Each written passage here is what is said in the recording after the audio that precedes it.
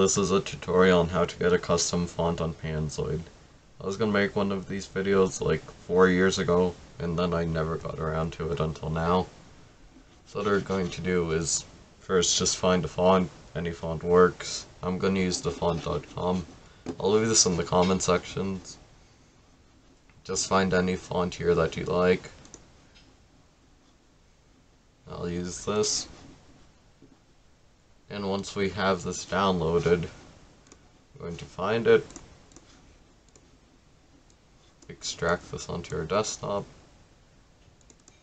and then extract this. So we have the files right here.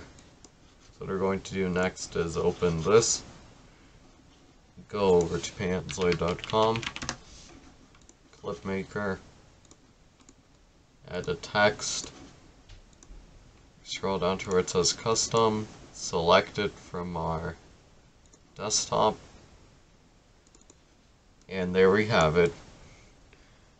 And that's all that you need to make a custom font.